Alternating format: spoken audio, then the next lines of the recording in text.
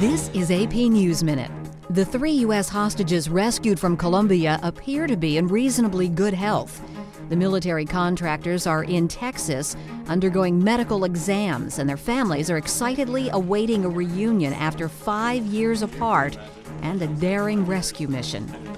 Big Sur is virtually abandoned. The California community is surrounded by wildfires that have already burned nearly 56,000 acres. 12 homes have been destroyed. Officials evacuated about 900 people. Some aviation workers say a standard airport maneuver is creating crowded skies. They say too many incoming planes pull up at the last second to avoid something on the runway. An Associated Press impact report says it hasn't happened yet, but there's a growing fear that the maneuver could put 2 planes on a collision course.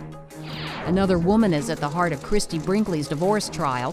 Court testimony revealed a $300,000 payoff to her husband's teenage mistress and extramarital trysts in 49-year-old David Cook's office. The couple is fighting over custody of their children.